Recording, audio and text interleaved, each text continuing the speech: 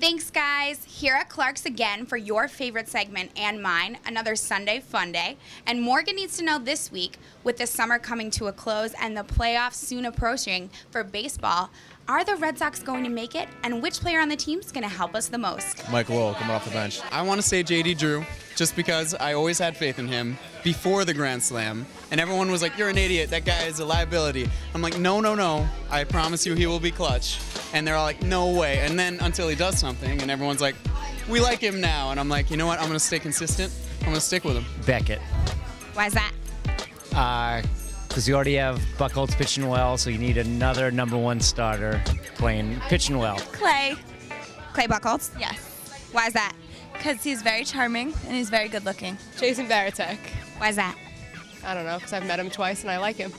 Was he nice? He was. We worked a fundraiser with him Where was the fundraiser?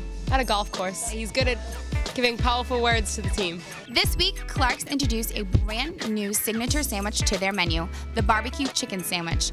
Grilled chicken breast, barbecue sauce, lettuce, tomato, all on a toasted French roll. Hi, Nikki. Remember me? I do. Well, just wanted to let you know you had the best answer this week for Morgan Needs to Know. And you won the tickets for tomorrow night's game, Red Sox versus Seattle Mariners at Faneuil Park, courtesy of Higs Tickets. I agree with you 100%. Jason Varitek, whether he's catching, backup catcher, he's still the captain, inspirational words. He's very nice. Are you so excited for the game? Really excited.